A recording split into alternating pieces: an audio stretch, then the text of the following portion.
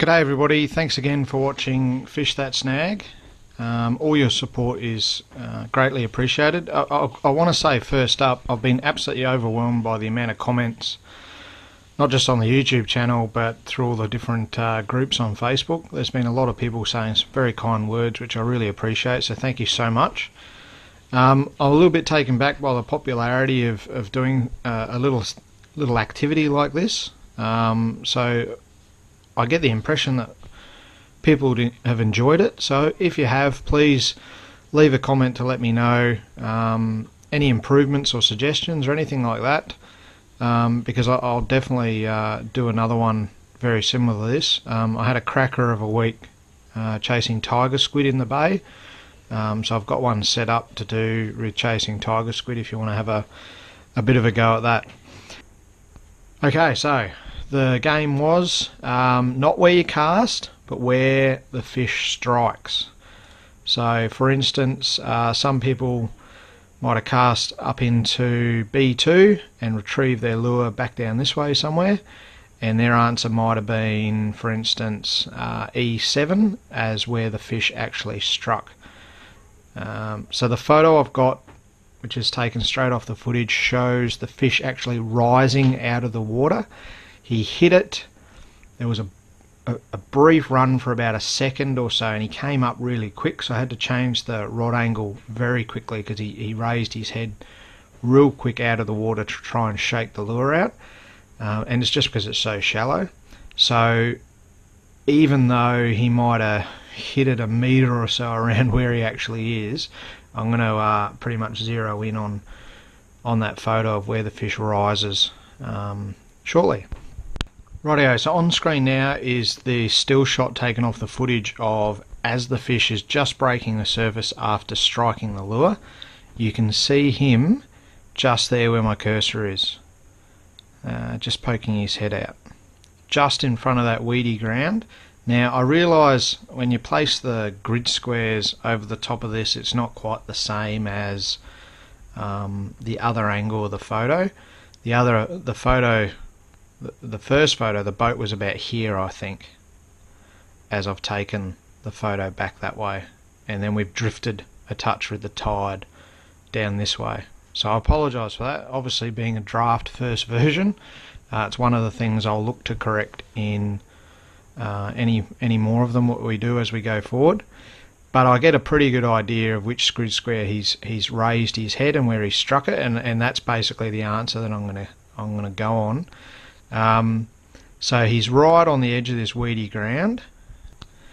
So if we refer that back to this original photo, I'm going to basically hang my neck out and say that's where he's rose, round about there. You could say it's E6 or F6, and I guess there could be an argument for E and F7 as well in that particular area.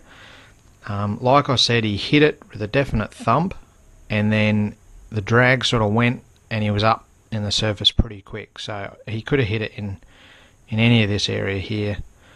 So I hope people aren't going to get too emotional about, you know, I picked E7 and you've given it to F6, I'm going to launch a protest with a SADA or something like that. I'm not quite sure, so please don't do that. So we'll go with F6 as the answer. Getting back to what was actually going on fishing wise, which is probably more important actually to talk about what the theory was. What I noticed just over time, having fished this a lot of times, was there's a bit of a channel naturally straight through here where it's a little bit deeper in there, just a tiny little bit. It's probably more closer to the metre there, about 80 centimetres there, and then you've got a bit of a, you know, the rise towards the shoreline up here.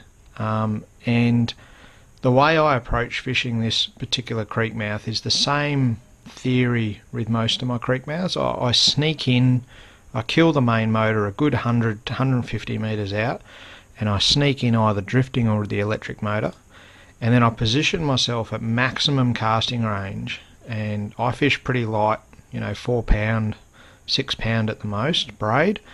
So from where the boat is here, I can cast and hit that bank. quite confidently to do that. And I've got the wind behind me, so I'm pretty confident that's where I am. And essentially that's my first part of this problem.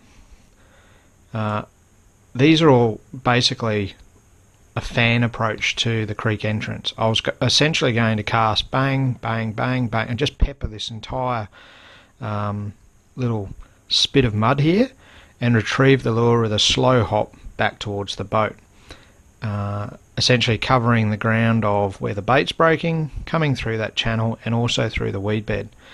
Working on the theory that the flathead are either sitting in the weed bed, moving out to ambush anything in the channel, and hence pushing them up into the shallows, or they're sitting in the channel, attacking from bottom up, and again pushing them up onto the shallows, or it might even actually just be sitting right on the lip here, and as bait fish is coming around, they're just smacking them straight up there. So I've got all bases covered essentially by using this approach. Once I'd exhausted this, if I hadn't got any fish, I mean, I was lucky that I aimed for that corner and I brought it back and I got it straight away. And then I just cast into this zone over and over and over again, and that's exactly where they were. I just got smashed up in there very, very quickly. Within, I think it was 10 casts, I had 5 flathead on board, so it was pretty successful. If I hadn't, and I'd gone through and done all this casting, my next step was to move the boat.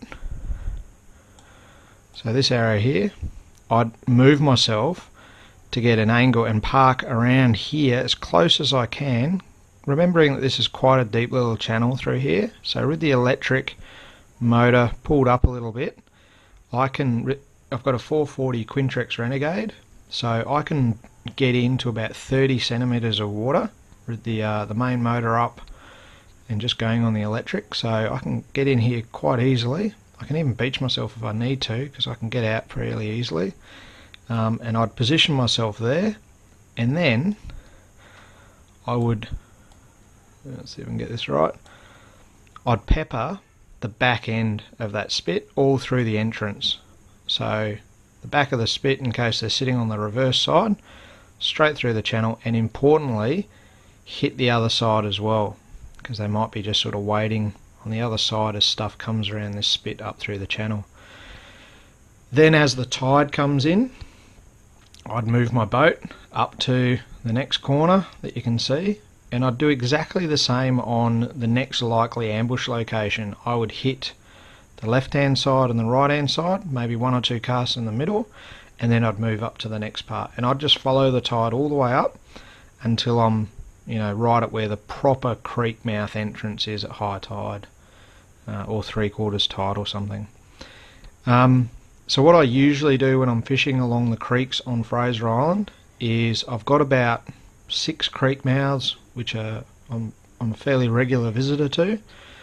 I'll pull up in this particular situation and I'll go smack, smack, smack with my original casting pattern.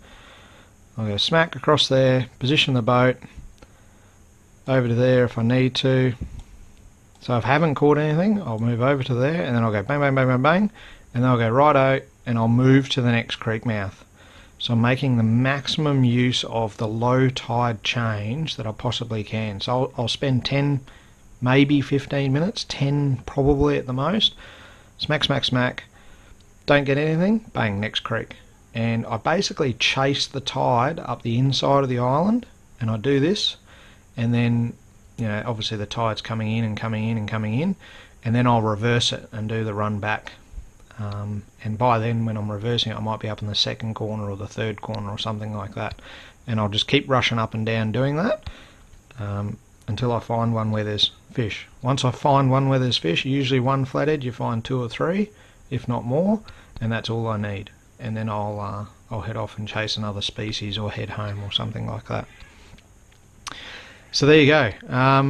So we'll give it to F6, which is round about there. And again, I hope no one's going to get too emotional about it. The only person who guessed F6 was a username Hobie Fisher on YouTube. And he put his comment in on the 23rd So what was that? That was Monday, I think.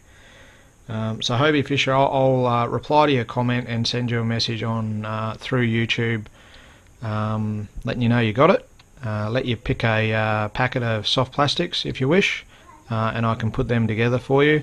And what I'll do is, if the feedback's positive from everybody that you want to do another one of these, and you've got any ideas or suggestions on how to improve it, because seriously I'm just making this up at the moment as we go, then please let me know and I'll put another one together, and we'll see how it goes. Okay, so thanks again for watching. An awesome response. Thank you so much for all the comments, subscribers, all that sort of stuff. Please, again, hit the like button, leave a comment, share it far and wide, do all that sort of stuff, please, because I truly appreciate it.